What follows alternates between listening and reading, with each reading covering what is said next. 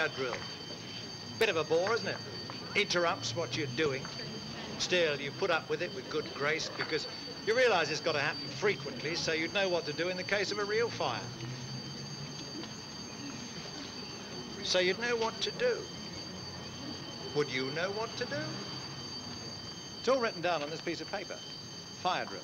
And this piece of paper is displayed throughout Kodak buildings for you to read, on the notice board, at fire points, etc. But have you read it? Really read it, I mean. Could you tell me now what action you should take immediately if you discover a fire, or if you hear the fire alarm? You know, sometimes the fire officers here ask people what they would do if they discovered a fire, and they get some very funny answers. Mark you, it wouldn't be quite so funny if it was a real fire.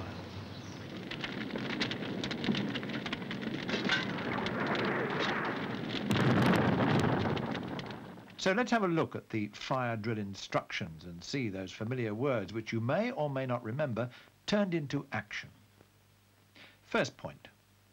If you discover a fire, immediately raise the alarm by operating the nearest fire alarm call point. Do you know where that is? Or indeed what it is, or how to operate it? Or will you be running around in circles trying to find it, or looking for someone to do the job for you? The shock of discovering a fire may make clear thinking difficult. You should just move instinctively to the fire alarm, knowing where it is and knowing how to operate it. Don't hesitate, even for a second. Consider the alternatives. A small fire that was brought under control and extinguished because immediate action was taken, or a small fire that grew and got out of control because precious seconds or minutes were wasted. So, break the glass. In some cases, that alone will be enough to operate the alarm. In others, you'll have to break the glass and press a button. Find out which type you have in your building. When you've operated the alarm, the other people in the building will hear this, or this, or this. You should all get to know which kind of alarm sounds in your building. And that brings us to the second point in the fire drill instructions. Try to extinguish the fire by using the nearest appropriate extinguisher, but do not take any personal risk. Where's the extinguisher? At the fire point and at other places in your building that you should know about. Which is the appropriate extinguisher? She's got it right. The fire she discovered was burning paper and furnishing material, away from mains electricity. So she's using a water extinguisher, a red one. If she finds the extinguisher heavy, she doesn't have to hold it up. It works just as well on the ground. With the extinguisher she used, you remove the pin, squeeze the grip, hold the nozzle firmly, and aim the jet of water at the base of the flames nearest to you. Working the jet away from you removes the heat, and the fire is out. The water extinguishers in your building may be of another type, where you strike a plunger like this. Or they may be a turnover type like this. Whatever the type, water extinguishers are always coloured red. Sometimes there is a water hose reel at the fire point, where clear instructions on how to use it are displayed. It may be an automatic hose reel, where the water supply is automatically switched on as the hose is unreeled. In that case, all you have to do to get a jet of water is to turn the nozzle. If there's a valve near the hose reel at the fire point, you'll have to turn it on to get water. And you'll have to do that before unreeling the hose. Otherwise, you'll have to run all the way back to the fire point and waste time at a critical moment. Make sure when you unreel the hose that it doesn't get snagged somewhere. Do you know what types of hose reel there are in your building? Find out today. Or what other types of fire extinguisher there are and why. Here's one. CO2, carbon dioxide, coloured black. CO2 has the effect of suffocating the flames, of excluding the oxygen on which the flames depend.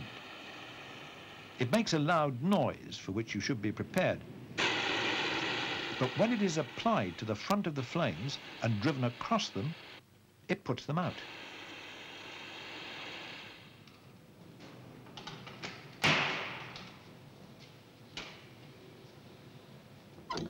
Electrical fires like this one are quite common and doubly hazardous. As you will realize, using water on an electrical fire can be disastrous, as water conducts electricity. But CO2 doesn't.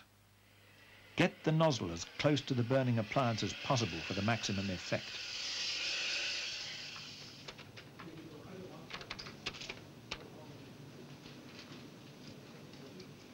Often you can put out a fire in an electrical or gas appliance by switching it off to remove the source of heat. But take care not to burn your hand. CO2 can be used for other types of fire, burning liquids, for example. Water applied to some flammable liquids, like oil, can be useless, sometimes hazardous. So for flammable liquids, extinguishers other than water must be used, and CO2 is one of them. The black CO2 cylinder can be used for all the types of fire that you're likely to come across at Kodak.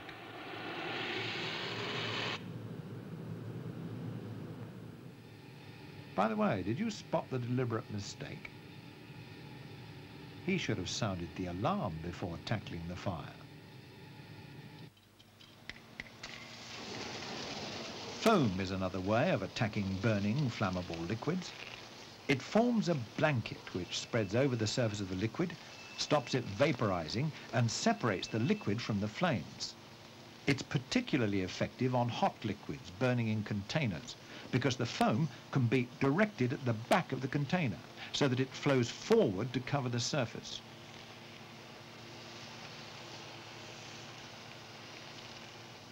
Dry powder extinguishers can be used on burning flammable liquids, particularly when they've been spilled. A good method of using it is to attack the near edge of the flames and by sweeping from side to side, gradually drive the flames away from it.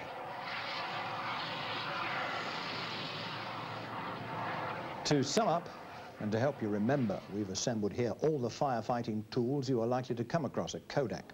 3 types of water extinguishers and the hose reel you've already seen, all coloured red. CO2 extinguishers, black. Foam, cream. Dry powder, blue. In vehicles you'll find another type of gas extinguisher, halon, green, to be used on electrical fires and flammable liquids. And in kitchens you will find fire blankets to suffocate fires in chip pans and the like.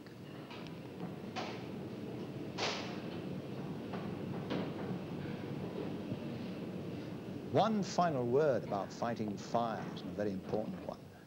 Don't take any risks. If it's looking dodgy, don't be a hero. Discretion, not valor. Stay between the fire and your escape route. Don't get trapped. And close all doors behind you if you retreat. Closing doors reduces ventilation on which the fire may thrive. So, you've sounded the alarm, and help is on its way. But do you know where that help is coming from? The fire superintendent of your building is the key man when a fire occurs. Do you know who he is? You can find out by reading the fire drill. Do you know what his duties are? Again, read the fire drill. With the help of the fire wardens, know who they are? He will be supervising the fire drill and the evacuation.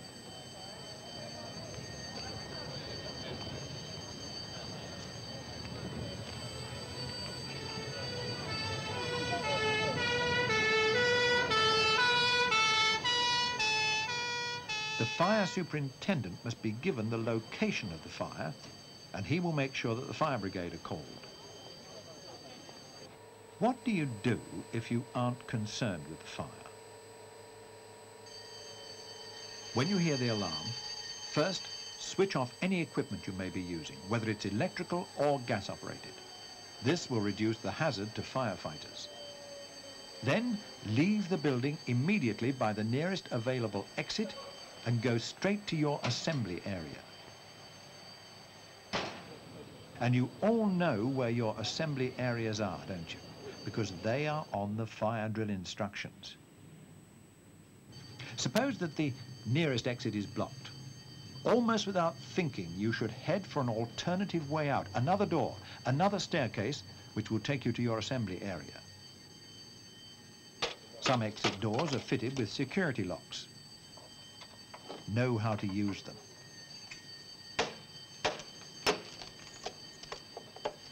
Don't stop to collect up your personal belongings. That may take too much time, and they're far less important than personal safety. Don't use the lifts.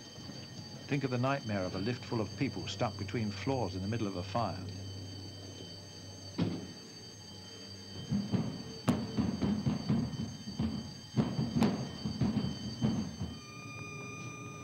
Close doors behind you. I've mentioned that before. And don't go back in the building until the fire superintendent tells you that you can. It's all there in the fire drill. Read it, understand it. Make a note of the names and places written there. Take a look at your fire points, fire doors, hoses and extinguishers in your building. Walk your escape route. You may have to find your way out through smoke, and it's not a time when you should have to think about which way to go. Most major fires take place out of working hours. I suppose that's obvious, because during working hours there are people like you around to discover them in time and give the alarm, operate the fire drill and prevent the terrible damage a fire can do to property, a company, and the jobs of its employees. But if a fire takes place after you've left the building, it may well have been caused by some carelessness or lack of thought during the working day. So you must observe the company's fire regulations, like only smoking in prescribed areas. There are several outbreaks of fire at Kodak every year, all put out either by using extinguishers or by switching off equipment. We have to improve on that record and make very sure that it doesn't get worse. If you think about fire more, become more aware of it as a possibility, it may help you to become more alert to preventing it. What is fire, then? It's a combination of fuel, combustible material, rags, paper, flammable liquids, and so on, heat, cigarette ends, an electrical short circuit, a welding spark, and oxygen, which is all around us in the atmosphere. If one of these elements is missing, no fire. So we can prevent fires by never allowing heat and combustible materials to combine. And we can limit fires by reducing the amount of oxygen on which they feed. The main causes of fire are electrical equipment, cutting and welding, smoking materials, mechanical heat and sparks, space heating, and maliciousness. The materials most commonly ignited are these: industrial waste, electrical installation, textiles, flammable liquids, packing and wrapping materials. You can help to guard against fire by good housekeeping, good regular maintenance, and safe storage. Here are a couple of examples, obvious ones, of fuel and heat being put together. Oily rags near a welding operator. A cigarette end carelessly thrown away. That is bad housekeeping, and bad housekeeping often leads to accidents and fires. These things are important. If something, say a chair, is smouldering away, perhaps in an empty room, when the door is open, it bursts into flames. Opening the door has allowed in oxygen to feed the heat. And that's what fire doors are for, to limit the amount of oxygen flowing towards the source of heat. They also perform two other vital functions. They prevent the spread of fire, and they prevent the spread of smoke. Look at this fire door.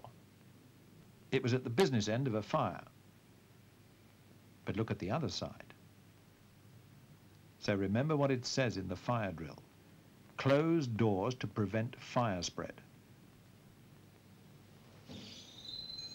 It's especially important not to jam fire doors open or to leave pallets or crates to block them so they can't be closed. So, we're back to good housekeeping again. The object of that fire drill is your safety. To get everybody out of the building quickly and unharmed. So it's important that you read it and understand it.